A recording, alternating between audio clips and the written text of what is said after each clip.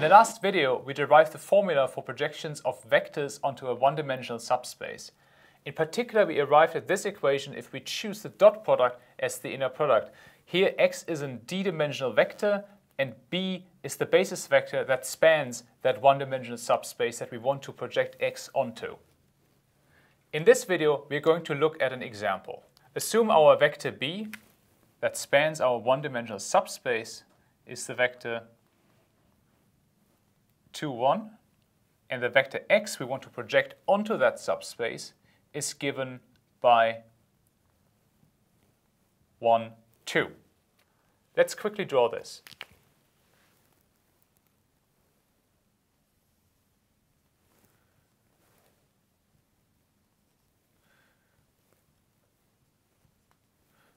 So x is the vector 1, 2. So x is living over here. And the vector b is going to be the vector 2, 1. And so this is b. And b spanning our subspace means that our subspace U is going to extend along this line. So now we're interested in computing the orthogonal projection of x onto U.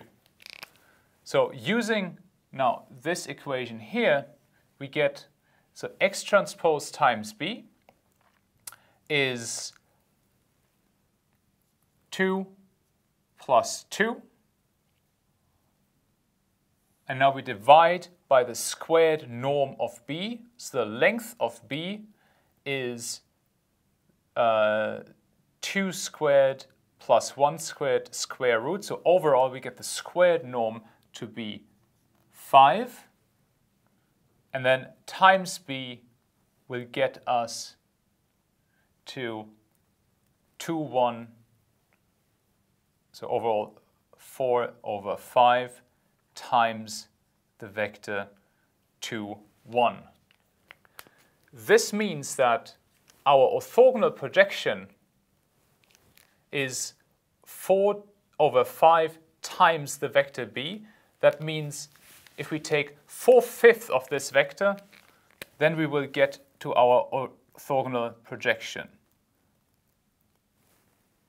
So this point here is now pi u of x, so the orthogonal projection of x onto u.